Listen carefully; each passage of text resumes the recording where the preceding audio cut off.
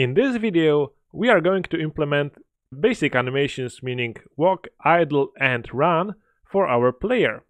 So how do we implement animations for a character in Unity?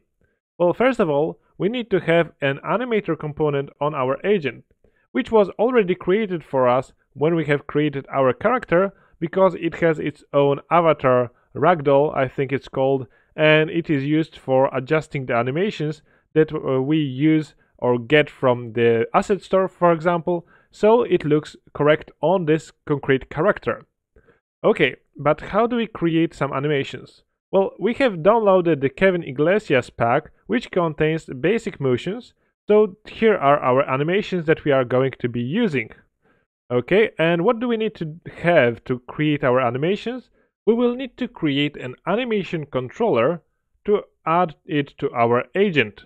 So let's create a new folder in Assets folder, and let's call it Animations. Okay, let's open it up. Let's right click and create a new animator controller and call it Player or Agent Animator. We can just adjust the name, Agent Animator Controller.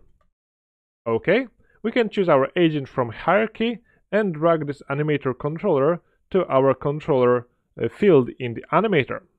Okay, and to view what animations do we currently have, we can go to Window in the top menu, open it up, go to Animations, and open the animator. And those are all the animations that we currently have. And we do not have any. That's why we have Kevin Iglesias Basic Motion Pack, because it contains the basic animations. So we can simply drag this animation, and we can see that we should be able to see the motion that the animation provides, and this is a basic idle state. Okay, so let's drag our basic motion here, and we can see that we have our animation.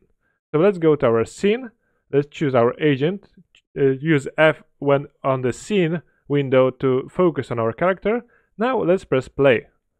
And we should see that our character is in the idle animation state.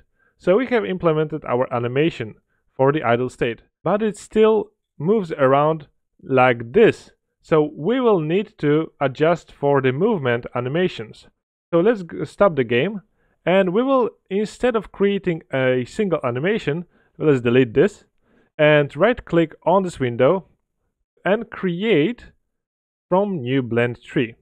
So we are going to use a blend tree here, and this, if we double click it using left mouse button, we can open it up. This is our blend tree, so a way to blend between different animations. So we are going to create this using some of the animations provided in this basic motion pack. So first of all, we will need to choose the blend tree in the animator window and go to motions in the inspector and add 3 motions. So click plus and add motion field and do it 3 times, and we will have here the motions, so the animations that we want to blend between. First one, can choose this circle icon, and we can choose our idle animation, which will be the first one. Next one will be a simple walk animation, and the last one will be a run animation. Okay, and we have some more parameters here. One is a threshold, which allows us to set what is the parameter, so blend parameter, and how we change between those 3 animations. So let's choose our animator window and let's press play. And now when we adjust the blend tree, we can see that our character starts moving faster and faster until he starts walking, and if we drag it back to 0, he stands still. Okay, so we need to adjust this parameter blend to adjust which animation is being played. But before we can do that, let's choose the blend tree, and I'm going to adjust the thresholds by unchecking the automated thresholds, and I'm going to choose 4 for the walk animation and 12 for the run animation. Okay, and they should change. Okay, so now this is walk animation, so let's set it set run animation to 12 and walk animation to 4. So first one is walk, first one is idle, second one is walk, and third one is run. Okay, great. And I have adjusted this because we are going to set our agent speed to 12. So let's choose our NavMesh agent and set its speed to 12. So this way we can use the velocity of our agent, NavMesh agent, to drive our animation. But how do we do it? Well, let's open up our script. So this was our agent controller script. And we are going to simply slide up and create an animator reference.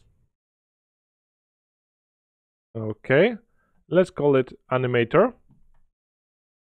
And we are going to call in the start function animator equals get component.animator.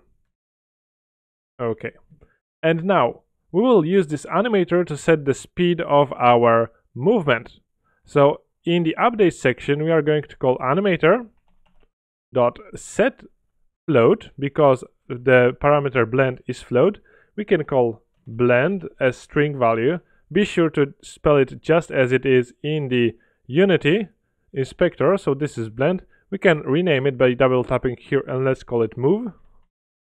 Okay, copy this name, go back to your editor, and instead of blend, let's paste the move. And what we are going to set here is we are going to use navAgent.velocity, which is access the current velocity of NavMesh agent. So this is the velocity, and this is a vector 3. To get the speed, we are going to call magnitude on this to get the speed. Okay, great. Let's go to Unity and test it out.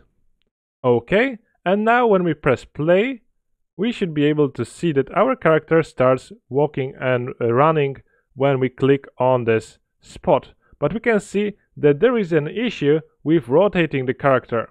Okay, so why is that?